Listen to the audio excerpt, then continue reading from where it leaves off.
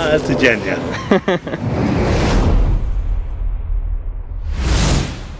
The Quranly app. Subscription cheaper than Netflix, encouraging Quran reading, modern, engaging and fun. Download it today.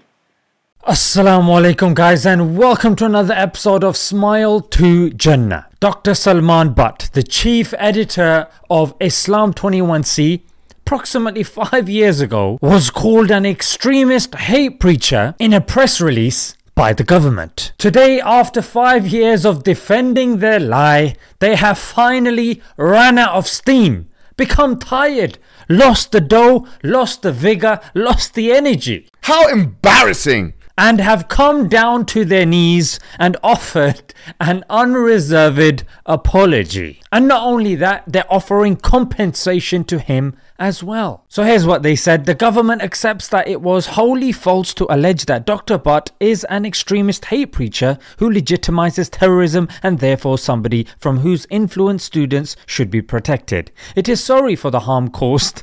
Well, sorry, yeah, okay. It is sorry for the harm caused to him, and in particular for the fact that the allegation was made and maintained for so long. And let's see the main defense that the government put forward, yeah? Bear in mind this was about 5 years. Let's see this solid defense. When he took legal action against the government, it initially attempted to defend the libel claim by using a defense of honest opinion. First of all, it's clear that it was a lie. Second of all, who gives a toss about your opinion, mate? Especially if that opinion is going to cause psychological and social damage to a person. If you're called an extremist preacher, you think you're going to be invited anywhere? You think you're going to get a job anywhere?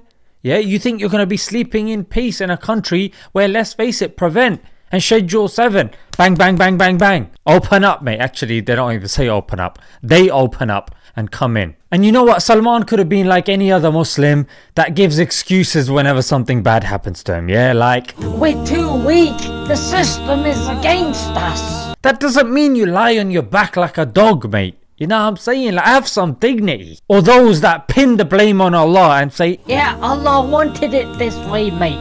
You know what I'm saying? He decided it. First of all, how on earth do you know that without exhausting all your means? We know you gotta do your best, then Allah does the rest, mate. Yeah! What, you've got some sort of special connection where you get revelation from Allah, yeah? Give me a break, mate. Educate and empower yourselves and your children. Stand up, mate, for your Muslim identity and stop pinning it on God and even Dajjal, mate. Some people, yeah, don't worry, mate, Dajjal's coming anyway, Day of Judgment. Mehdi said, I think he's round the corner, mate. Relax. They will come when they come.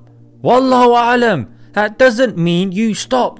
Have you forgotten that narration? Finish planting the seed, even if the Day of Judgment is upon you, mate. The whole world's gonna be smashed to bits, but finish planting that seed, because that's what we do. And it also shows that one Muslim is enough to send ripples on this planet. You saw Habib Nurmagomedov.